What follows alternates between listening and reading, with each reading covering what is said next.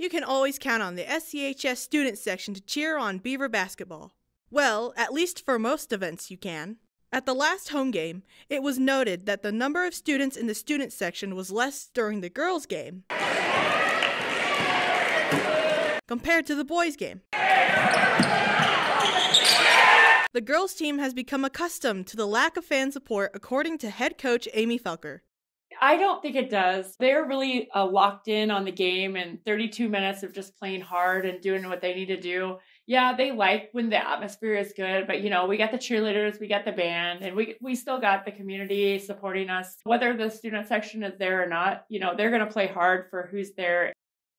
The boys, they can't use a lot of energy and that kind of stuff, or then they're going to get tired for their games. They're there. They talk to the girls after the game and say, hey, you guys had a good game, or that kind of stuff. I'm not disappointed in what they do. They need to be getting focused for their game and that kind of stuff. But just them being there means a lot. We're just lucky to have a community like we do, BBN stepping up and recording our games. But, we are just thankful for who we have at the game to support us, who watches us live, whatever and whoever watches us. It's just nice to see people support us, and that's all that really matters. However, junior varsity basketball player Kendall Gentry gives a different perspective on how she views the lack of support.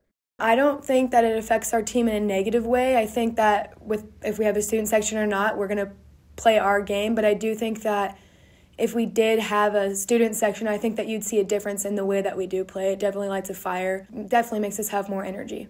I think that when we attend other games, like away games, you can tell that there's a difference of the way both teams play, because when we go to other schools, there's a girls' student section, there's a boys' student section, and during the girls' game, our team can tell that there's a difference in the way that we play. Rather, as when we're at home and there's not one, we're still playing our game once again, but we definitely don't have as much energy. It's not very energetic. It's not very a fun environment to be around.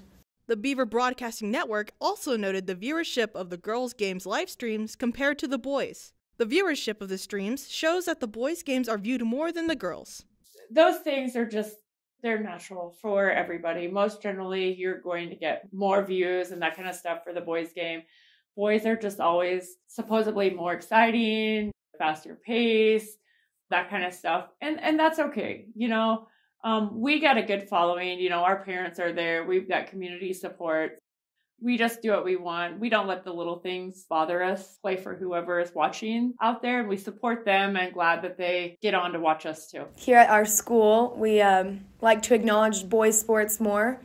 I don't know if that's on purpose or not, but for boys' sports, it's typically announced for people to come, and making sure that we're being loud and having a really good student section, especially for boys' sports. I don't think I've ever heard an announcement to come to a girls' game, but it kind of sucks seeing everyone show up for the boys' game. You'll see a few trickle in, but it's just for the boys. It's not because we're playing at all. So yeah, that definitely does suck, just seeing all of them show up when the boys are playing. If you are able to come to our games, that you should come to our games, be a good supporter of our team, because I think that if you actually come and watch the girls' game, you'll see that we are a really good team, and it's a very fun game to watch when you're watching us if you do come. For BBN, I'm Val Catano.